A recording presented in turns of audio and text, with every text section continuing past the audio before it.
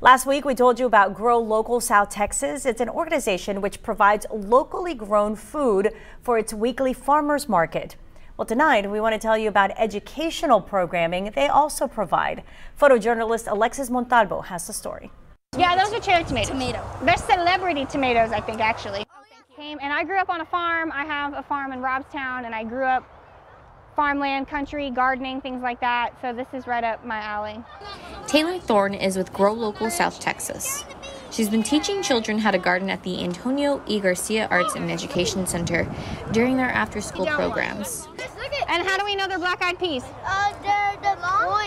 The class is one of many that Grow Local provides for the coastal Bend area. And we find that working with children is always something that's great, but when we take them outside to learn to apply those same STEM skills out in nature, we find we have great success. Executive Director of Grow Local, David Ness, says that having after-school programs helps with their mission.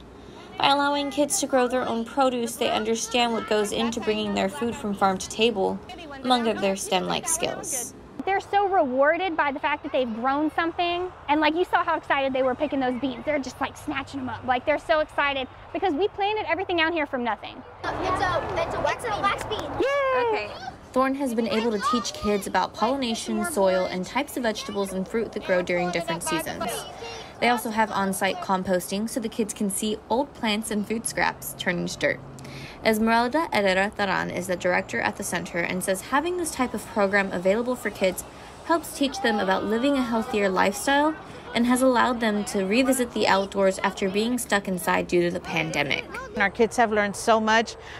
We've had parents come up and just give us testimonies that their children are actually eating broccoli, eating spinach, eating peppers that they take home from here, radishes in their salad. They take home from here and they take it to their table. So I think it's a great opportunity. I'll take them to my mom so she could cook them. If you'd like to get your child involved in the program or donate to the garden, you can find the details on our website at christv.com. It smells really spicy.